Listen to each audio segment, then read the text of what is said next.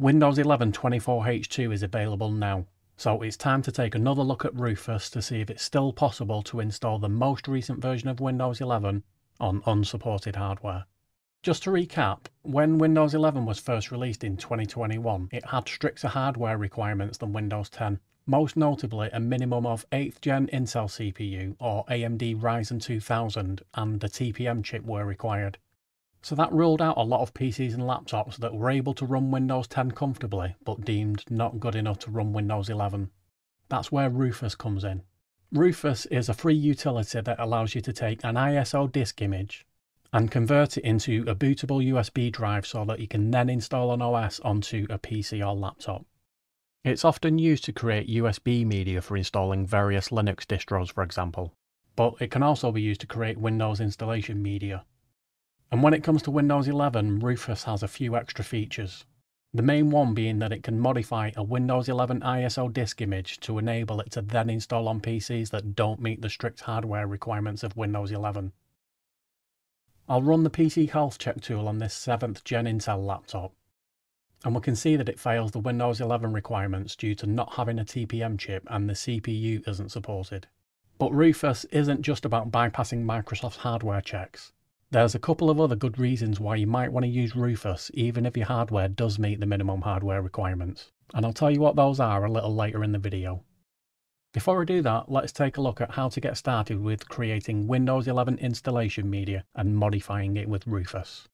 First of all, you will need the Windows 11 24H2 ISO disk image, and you can download that directly from Microsoft. Just Google download Windows 11. Scroll down to the Windows 11 disk image ISO and follow the prompts to download the ISO file. Next, you'll need the Rufus utility. Head over to rufus.ie and scroll down to the download section. Rufus does get updated from time to time, but you'll always see the latest version here. If you're using Rufus to install Windows 11, then you'll want to choose the 64-bit version, and you'll notice there's a standard and a portable version. It doesn't really matter which one you choose, as neither of them require installation. They're both a single executable that you can just run standalone without installing first. Once the application is running, you'll need to insert a USB flash drive which has a capacity of at least 8 GB. And just be aware that this process will completely wipe the flash drive, so make sure to back up any data from that drive that you want to keep. Next, I'll click on Select and choose the 24H2 ISO file that I downloaded earlier.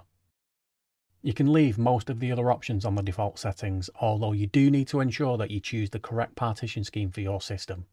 You will either be using a legacy BIOS or the more modern UEFI BIOS.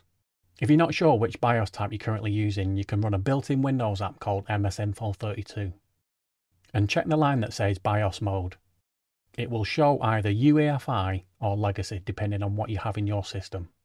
For a UEFI BIOS, you should select the GPT partition scheme, and for a legacy BIOS, you should choose the NBR partition. Other than that, once you've inserted a flash drive and selected the ISO file, then you can go ahead and click on Start. Now this is where the magic happens.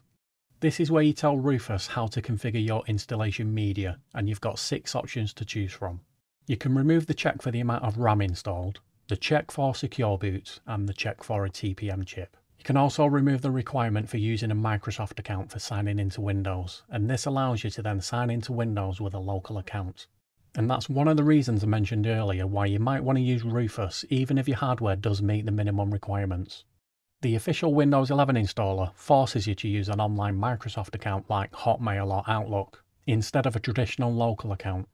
Some users still prefer to use a local account, but officially this option is no longer possible.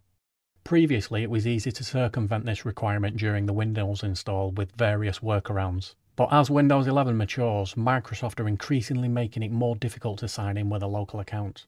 Checking this option will allow you to use a local account, which brings us nicely onto the next option, which is to automatically create a local account with a username of your choosing. And this gets created during the first boot after installation, or the out-of-box experience as it's officially known. Initially it will default to the same username you are currently signed in with, but you can modify this and enter a different username if you prefer.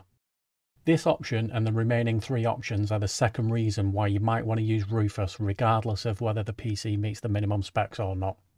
You can specify what regional options to use, as well as skipping all of the privacy questions during the first boot. This means that after the first boot, the rest of the installation will be completely automated and you won't be prompted to answer any questions. Believe it or not, a normal installation of Windows 11 has to go through an incredible 23 screens of prompts before you finally get to the desktop. And the last option is to disable BitLocker encryption. BitLocker is Microsoft's encryption system which encrypts the local disk and prevents unauthorized user access to files on that disk. Normally, when certain conditions are met, Windows will automatically encrypt the local disk, but checking this option will ensure that the disk remains unencrypted.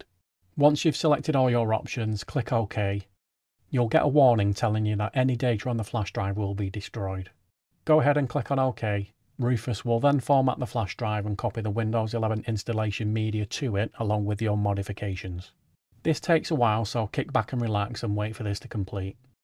Once complete, you're ready to install Windows 11. And there's two methods for installing Windows 11. The first one is a clean install, and this will completely wipe your local disk and install a fresh copy of Windows. The second method is an in-place upgrade, where you install a newer version of Windows over the top of an existing copy of Windows, but all your applications, settings and data are kept intact. Now that I've created my installation media with Rufus, I'll make sure the USB drive is plugged in, then I'll restart the machine. Usually when you want to boot from your USB disk, you need to press a certain key combination in order to select the drive to boot from, or you might need to go into your BIOS and change the boot order.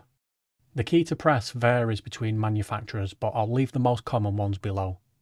I'm on an old Dell laptop and need to press F12 to get to the boot menu. Then I'll choose the USB disk and it will then boot into the Windows 11 installer. From here on in, it acts like the official Windows installer, so I'll make sure I've got the correct language settings and click Next. And Next again at the keyboard settings. As this is going to be a clean install, I need to tick this box to confirm that I agree that everything on the disk will be deleted. Then click Next. I need to click Accept to agree to the license terms, and then I need to tell the installer where to install Windows to.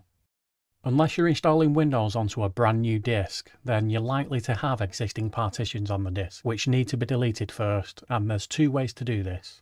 In my example here, all the partitions named Disk 0 are the partitions on the SSD in this laptop, and Disk 1 is my USB installation media. So I need to delete all the partitions on Disk 0 before installing Windows 11. You can either click on each partition in turn and click Delete Partition, or you can completely wipe the disk in one go. To do that, press Shift and F10 to open a command prompt. Then type diskpart to go into Microsoft's disk partitioning tool. You can type list disk to see all the disks that are currently attached, and here I can see my Disk 0, which is the SSD storage in my laptop, and Disk 1 is the USB installation media. First I'll select Disk 0 by typing Select Disk 0. Then I'll type Clean.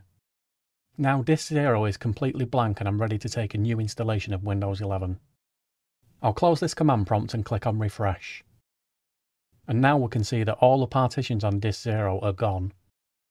I'll make sure Disk 0 is selected and click Next. It then gives me a summary of what's going to happen. I'll go ahead and click Install and the installation will begin.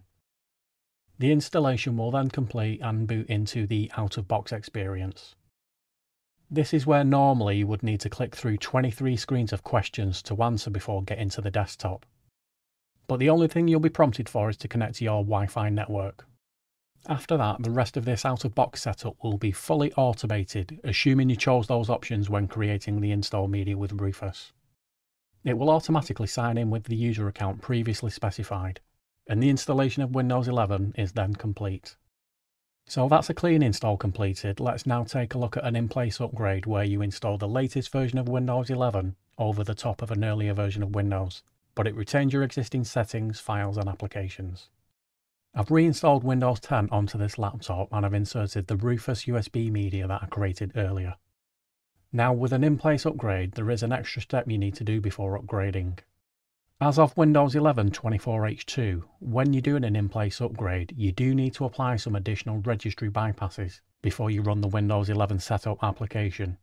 I'll leave the registry entries in the comments section below this video. Open up a command prompt and run as administrator. Then copy and paste the registry commands into the command prompt window and press enter. You should see a message to say the operation completed successfully. We're now ready to start the upgrade by browsing to your Rufus USB media and running the setup application. Click Next to start the upgrade. And click Accept to accept the license terms. Setup will then check for updates. You may see this warning advising you that this PC doesn't meet the minimum system requirements. It also says your PC won't be entitled to receive updates. Don't be concerned about this message, as Microsoft doesn't block updates on unsupported hardware. You'll still receive the same updates that a fully supported PC would receive. Go ahead and click on Accept. You'll then get a summary of what's going to happen. Click on Install and the upgrade will start. You'll get a familiar blue screen showing you the upgrade progress, and the rest of the upgrade is fully automated. A couple of reboots later and you'll be at your original desktop. The in-place upgrade is now complete and I can see my existing applications and data is still there. Finally, I recommend running the disk cleanup tool. This will allow you to delete the previous version of Windows, which is kept in case you want to roll back. If you're happy with Windows 24H2, then you may as well remove the old version and recover the disk space back. To do that, click on the Start button and type Disk Cleanup. Open the app and then click on Clean Up System Files. Then scroll down and select Previous version of Windows. Tick the box and click OK, then click on Delete Files, and you'll regain all the disk space back. So just to wrap up, as of Windows 11 24H2, it is still possible to use Rufus to do a clean install of Windows 11. And for anyone who wants to do an in-place upgrade, you just need to do a few simple registry tweaks. That's it for this video. Thanks for watching and I'll catch you in the next one.